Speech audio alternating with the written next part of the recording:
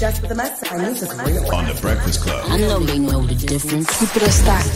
All right, Shannon Sharp fans defend him after viral video of him hopping out the car leads to more speculation of his sexuality. Man, stop, man. That's what, but his fans did come to his, but y'all can't really get on him like that because he had 2 hip replacements. So if he leaned over to the side a little bit more like a bad bitch, it's because his hips was replaced. Don't do all that now.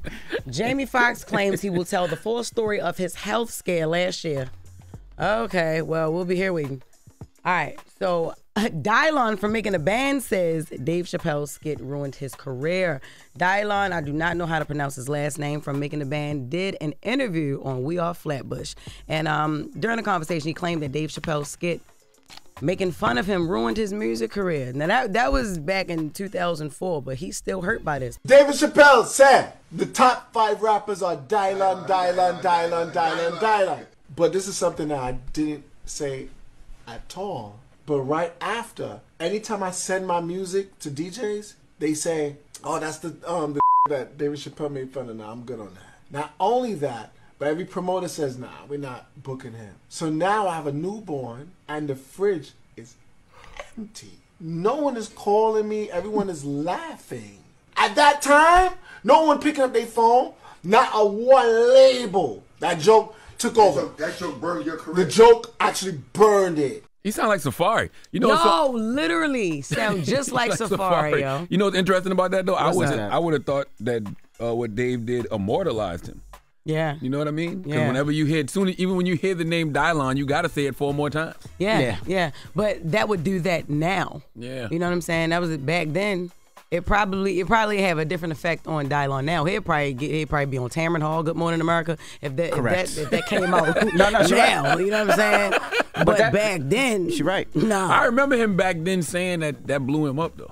I remember that. I remember a conversation. I heard him talking somewhere saying that it got him more hosting appearances. Okay, but people were offering him labels. Didn't he sign to Akon at one point? But not. I don't know. But I don't know. But probably not for his music. Now, music is his passion. You know. Yeah. And DJ Envy, let me ask you this. Yes, ma'am. If a nigga called you and was like, if Dylon called you like, you know, I let me pop out to your party or whatever like that, and you only rendition of his music that you have is play number 2. And here we go.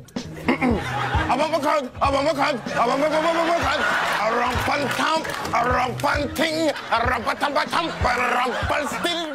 rip and I rhyme. I rhyme and I rip. This is the way that Dylon spits. Would you play his music? No. Would you? Exactly. No. That was hard to me. No, it's not hard. Nah, Shut That up. sound like he ripping on any beat. How you turn That's an down adaptation. Safari's? Yeah. That was an adaptation. He cut off his breath for you. I'm running out of breath. And you told this man, nah, that ain't it. But I think also Making It a Band, I don't think anybody took him serious. I think everybody took crazy. Making It a I Band used to season love 1. them. Yeah. I used to love the band. You just like joking him and laughing No, I at him. didn't. They had some records. Like what? So you that like one that it was all of them rapping on it.